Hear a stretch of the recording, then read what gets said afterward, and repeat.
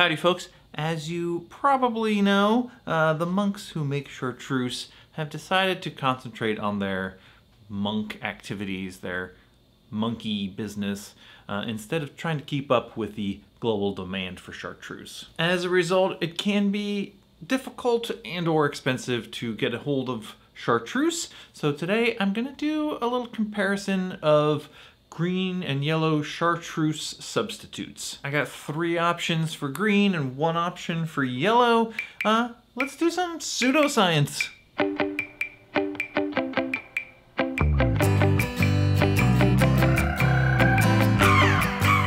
Now, before we get started, let me just address VEP. There are these fancy bottles of Chartreuse called VEP, which just stands for something in French, and I don't know any French. It would be a great substitute for green or yellow Chartreuse if it wasn't just crazy expensive. And it's also allocated, well, I do have a bottle of Green Chartreuse VEP here. It's a bit richer, a little bit more viscous of an experience than Green Chartreuse.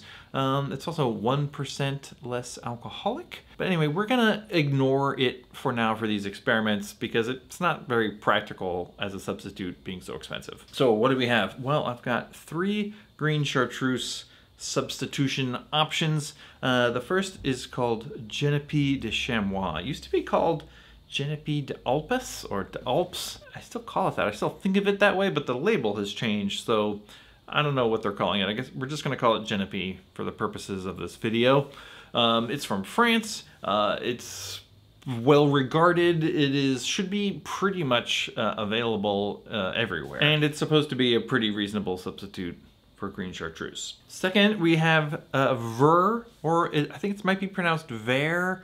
It's an Oregon-based Green Chartreuse-like product. I'm not sure exactly how available it is. It's sort of definitely available in Oregon, but if you've seen this anywhere in a store, let me know down in the comments because I'm a little bit curious how widespread it is. And third, we've got this stuff from New York City. There's a place called Faccio Bruto that have been making some fun liqueurs, and this is their one called Centerbe.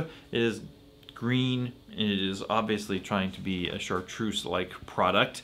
For one thing, cent means 100, herb means herb, cent herb means 100 herbs, and supposedly Chartreuse is made with 100 herbs, so that's definitely what they're going for. Now, for yellow Chartreuse, there's really only one option that I know of, and that's Strega.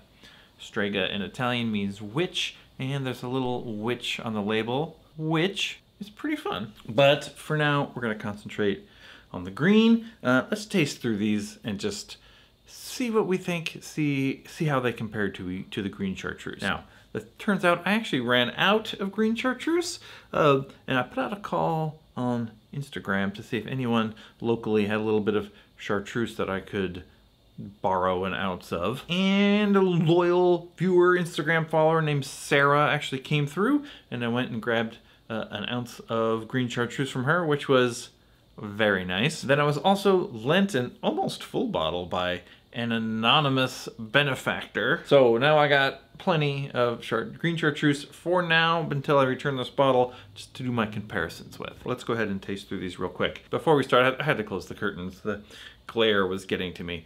Okay, Green Chartreuse. You know all about it. You've heard of it. You love it. Let's just give it a taste. It's so bright. It's sharp, but you don't get a lot of that alcohol burn or like that ethanol taste, even though it is 55%, which, by the way, none of these other bottles are 55%. The highest one we have is 50. It's got a lot of like that fresh, sort of vibrant herb. It's a real vibrant flavor, you know? Yeah, I mean, it's delicious. Let's move on. Let's go to Genepi de Chamois. Now, this is a Dolan product. It is 45%. It's French, and it's supposed to be, you know, a pretty reasonable substitute. Okay, on the nose, it is definitely not nearly as intense. It's got a certain sharpness. It's got a nice flavor. It's a little bit more sweet. It's a little bit more mellow. It's got maybe sort of a little bit of like a honey flavor to it. It's a bit softer, a little less complex.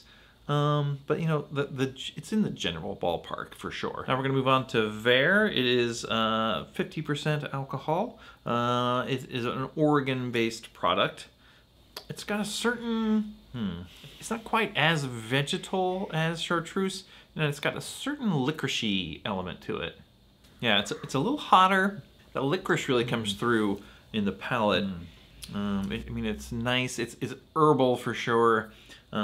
Maybe not quite as vibrant as Chartreuse, but I mean, pretty good. It's like a nice vegetal aftertaste after the licorice is like a vegetal note. I mean, that's pretty good. Now, last but not least is the Centurbe. It is 45%. Of course, it comes from New York City. I did have to mail order this from Astor Wines, who are awesome, by the way. I love Astor Wines. If you don't mind paying some shipping, you can get a lot of great stuff there.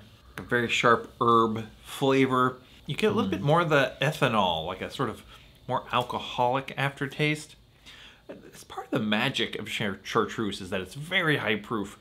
It doesn't taste hot at all. I mean, there must be just a ton of sugar in there, but somehow it doesn't really taste sweet. You don't really detect the sugar.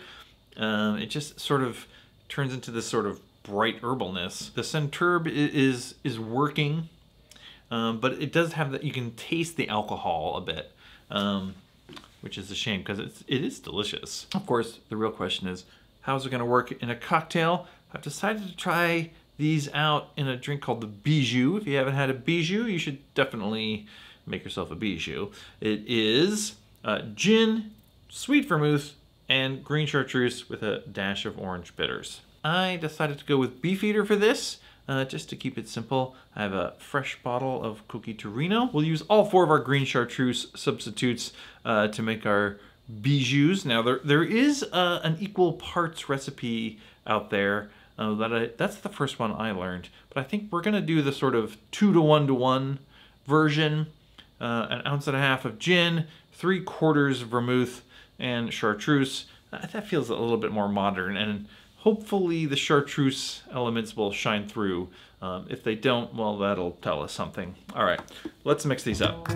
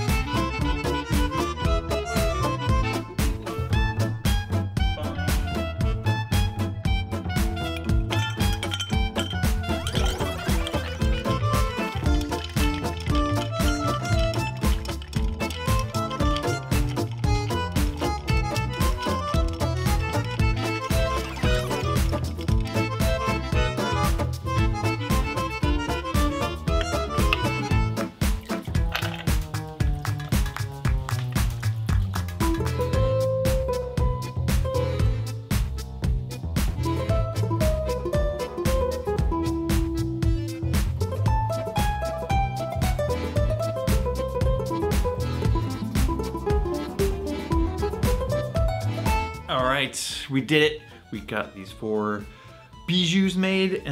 Let's give them a try. We're gonna start off with the Chartreuse because that's the standard. Beautiful drink. The Chartreuse definitely comes through. I think this recipe is fine. It's very bright. Like the Chartreuse is, it has that sort of hotter aftertaste, a sort of bright finish, which comes through nice in this. You know, delicious. Let's keep that in our minds, and then we'll compare it next to the Genepi. The color on all these is remarkably similar, which is kind of cool. The Genepi does not have that bright finish. It's a little sweeter.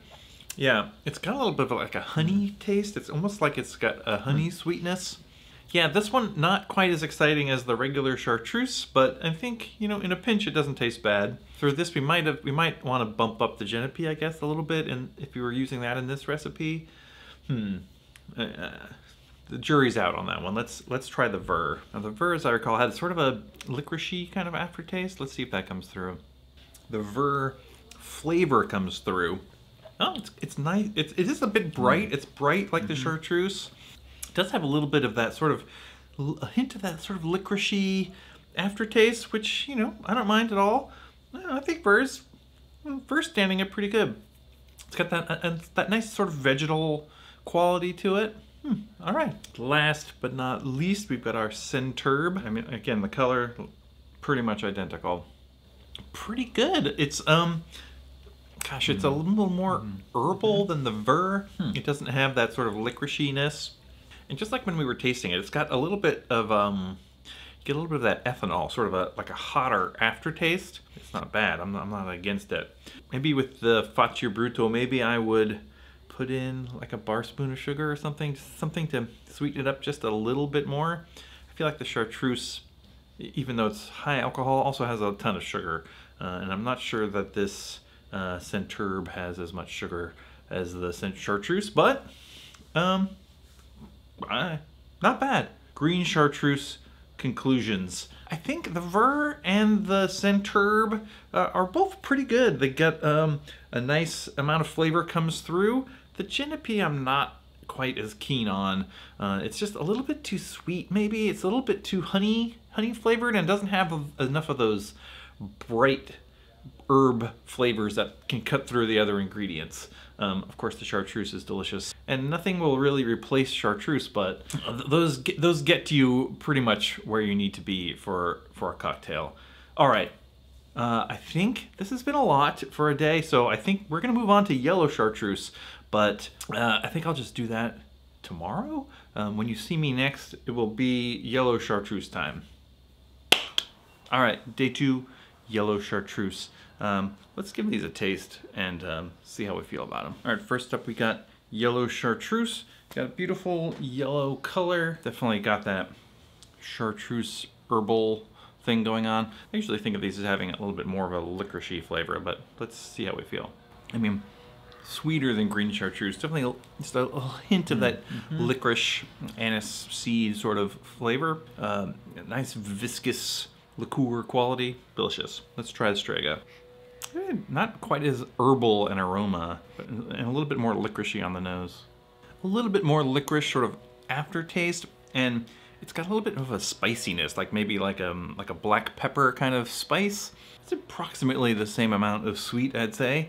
They are the same proof, by the way, also. That's 80 proof for both of these. So yeah, I'd say Strega has a little bit more of a spicier kind of aroma and a spicier kind of flavor. Maybe a little bit more anise seed licorice flavor, and maybe just a slightly less sort of herbal, you know, less of the fresh herb, but still tastes delicious. All right, so we're gonna try these out in an Alaska cocktail. Very simple cocktail, just gin, yellow chartreuse, and orange bitters. Should be a pretty good showcase for the yellow chartreuse and or the Strega. Let's mix these up.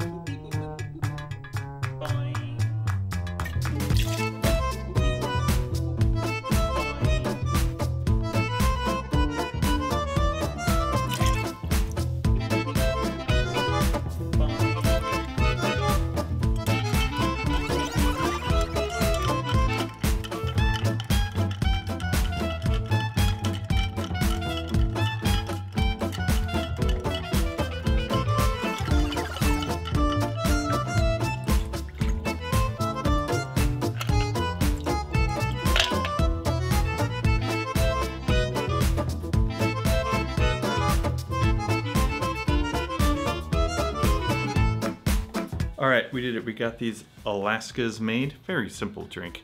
Actually, I haven't had one of these in quite some time. Let's try the yellow chartreuse version. It's very gin forward, but the chartreuse does punch through there. You can definitely get a nice herbal zing to it, I guess. That's honestly delicious. I almost feel like you could put a little Blanc Vermouth in there to stretch it out a little bit. That might be good too. Maybe food for thought. Figure that out later. Yeah, yellow chartreuse, delicious drink. Let's try the Strega. I mean, the color almost identical. Smells almost the same. That little bit of extra spiciness, I feel like, mixes well with the juniper of the gin. Also delicious. Tastes to me maybe just a little bit sweeter. It's still pretty hard to tell. Yeah, I guess that means Strega is a reasonable substitute for yellow chartreuse. It doesn't have exactly the same flavor, but even in a drink like this where it's one of the most, that's the only one of two elements really, seems to work pretty good. All right, good news. Now, Green Chartreuse conclusions. I feel like Genepi is more of its own thing than trying to be a substitute for Chartreuse, and it's a reasonable substitute for Green Chartreuse if that's all you can find. But some of these other ones, like the Ver and the Centurbe, that are trying to be Green Chartreuse substitutes, are doing a little bit better job of actually standing in for Chartreuse. So I'd say if all you can find is Genepi, go ahead and get that.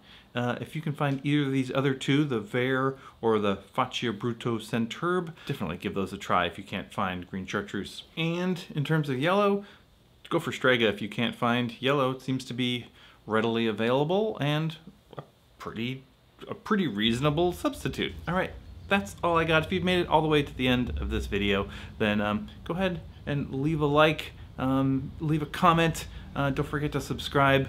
Thanks for watching, and we'll see you next time.